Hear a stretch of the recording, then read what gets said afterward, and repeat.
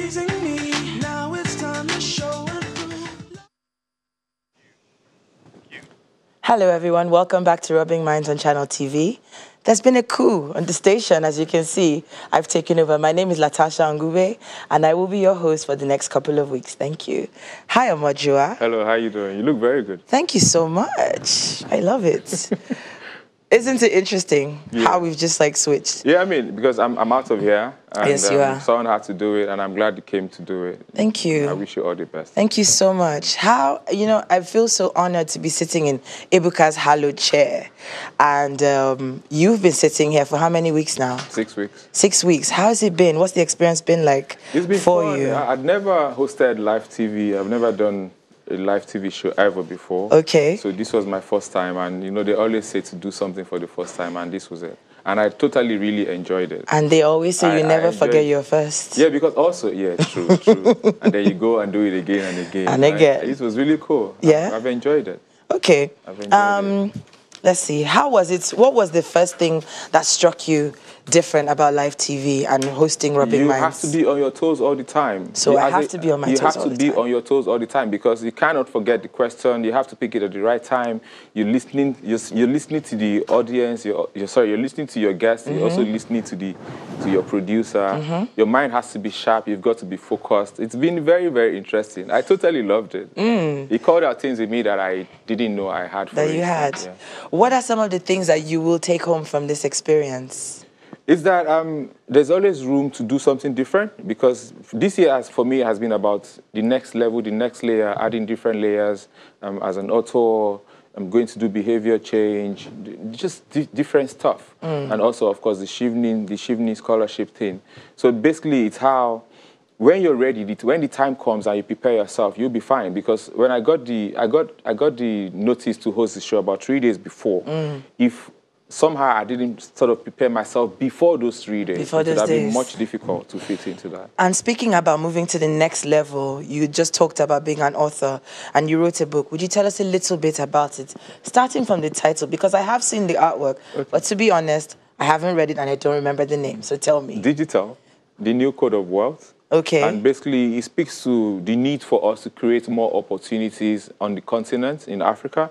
It also speaks for the need for us to scale the ones that we have because of our challenges with poverty, not just today, as they would continue into the next 30 years if we don't do anything. So basically, I was expressing opportunities with respect to social media, with respect to the fourth industrial revolution generally, speaking to people in the industry that have created experiences, or speaking to how you can use digital platforms for advocacy, for activism. I spoke to e-government in the book. I also spoke to the newbie who's never heard anything about the internet or social media ever before, tried to guide them into that space and what to look out for, what to avoid, how to trend, how not to trend, how to thrive. I also spoke to faith and how social media has helped to, and the internet has helped to democratize faith in terms of communicating faith, engaging conversations on religion. Of course, it's about 350 pages, so I'm not going to say everything of course. in 2 or 3 minutes, but basically, that's what it's been about. Well, here's hoping that it's not another aspire to inspire, no, to perspire and then retire. It's totally far from it because it's very, very practical, real stories, real people, real failings, real successes, real money. It's not aspire, perspire. Tell me a personal anecdote from the book that is something that is very, personal to you. In the book. When I was, I just left secondary school and I was trying to get into an American university, and someone generates codes for me that I could use them to shop on the internet. I didn't know there was anything called Yahoo or cyber fraud at the time. I'm talking about 2001, 2002. What was your email address back then? I'm not going to mention my email. Back then. Bolaji Jaffet at yahoo.com. Bolaji Jaffet at yahoo.com. But of course, it's a dead email now.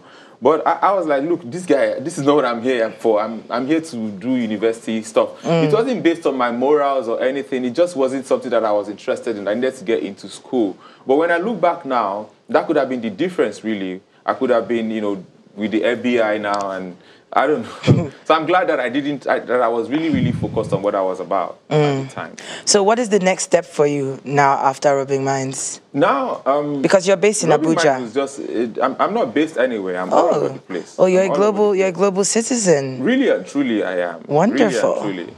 But the next thing now is I need to settle down, not marriage, settle down into school and do behavior change. I'm happy you talked about that. I understand you have an arch enemy on Twitter of some sort, and there was this thing that was trending recently about you and being, engaged 3 times. No. What's that about? The thing is, when you're out there, people just would create stories about you. So you've never been engaged? I've been engaged once, 2014. It didn't happen, but that was once. But let's say I was even engaged 3 times.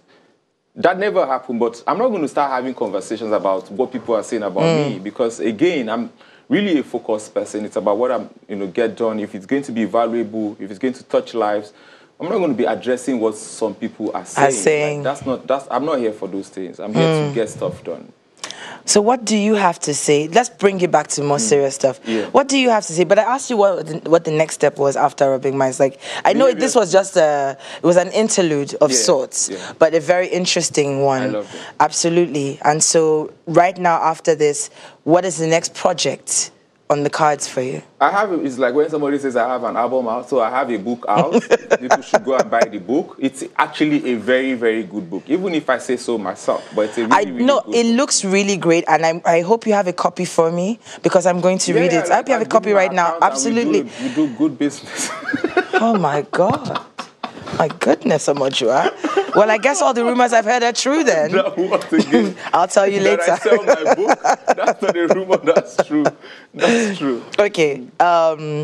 People usually have like godfathers or like people who like endorse their books. Yeah. Who was that person for you? A lot of people. Dr. Joe Abba has been very, very supportive. The governor of Imo State has been very, very supportive. Governor Emeka Ihedioha, the governor of Kaduna State has been very supportive. Segun Adeniyi, one of the best writers out of Nigeria. He was my editor. Kaderia Ahmed, Olashoneyi. One of the big things that I've had going for me is that I have such powerful, important, serious people always backing me, always supporting. Also, a lot of young people. That's why it's very, very difficult to really know what somebody is saying about me, because it's so hard to even like address the important people that counts, that are like pushing you to listen to them before you start paying attention to what some other folks are Some saying. irrelevant. I mean, they probably are relevant, but to me, they don't like. They're not on your radar. There's no time to really get in that space. Yeah. Okay. We just marked 100 days in office. Beyond the celebration, no, not us, but the country. Okay. Beyond the celebration, do you think our government is on course for a seamless 4 years? Generally, Nigeria is going through a number of challenges that we need to pay attention to, because you cannot fix the development. Will be very, very difficult when you're battling insurgency, you're battling kidnapping, you're battling banditry and all of these things. So we need to, as a collective, come together and ask questions of our commitment to a developed Nigeria. What I often see is people in their silos, in their political silos. I'm PDP, I'm APC, I'm this and that. We need to have a conversation about Nigeria that really relegates all of those differences, also in terms of ethnic differences, in terms of religious differences. And if I may, do you have one thing to say to the government that they could do differently? Just one thing, because we have to go. They need to pick the best out of Nigeria, irrespective of those people's political leanings, irrespective of whether they supported them or did not support them. Wherever you find the right Nigerian that can get the job done, whether the person is a supporter or not, get them in. Let them work for Nigeria. Thank you, Omojuwa. It's been amazing. I'm so honored to be filling your shoes. Thank you. I'm rooting out for you. I'm rooting Please for you. do. Thank you. I'm rooting for all of us to win. Thank you so and thank you, everyone. Thank you. It's been a great afternoon. I think you should also say goodbye to the people. Goodbye. Thank you. Bye, everyone. I'm Bye. going to see you next week. Latasha Ngube, Channels TV, Rubbing Minds out. Teasing me